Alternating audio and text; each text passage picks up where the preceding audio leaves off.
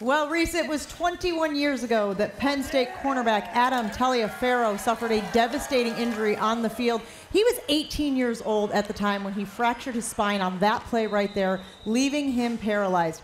Doctors were not certain he would ever walk again, but slowly, with intense rehab and physical therapy, Adam began to move again. And 1 year removed from the injury, this happened. Ladies and gentlemen, please welcome Penn State's number 43, Adam Taliaferro.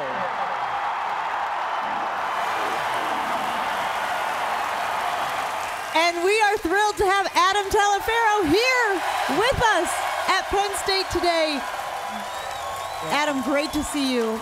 Your story is so legendary. Medical professionals gave you a 1 to 3% chance of ever regaining movement. How do you explain your incredible recovery? You know, it starts with my parents, my friends, our doctors here at Penn State, and if you look around here, this entire Penn State community helped me get back on my feet.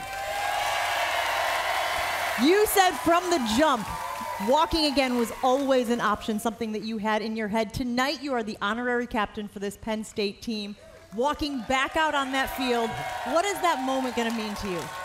It's hard to put into words. I mean, the years of working to get back on my feet and to be able to do this one more time. I remember when I was in the hospital, I couldn't move. Tom Bradley said, "You're going to lead this team out the tunnel." And I laughed at him because I thought, you know, I can't walk, but I was able to do it, and we're going to try to do it again. 20 years later, it may be a little bit slower tonight, but I'm looking forward to it. All right, let's get this crowd going. What do you want to tell this crowd?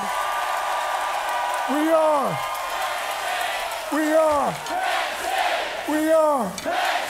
Thank you. That game is tonight on ABC, of course. Penn State hosting Auburn in the very famous whiteout. More College Game Day right after this.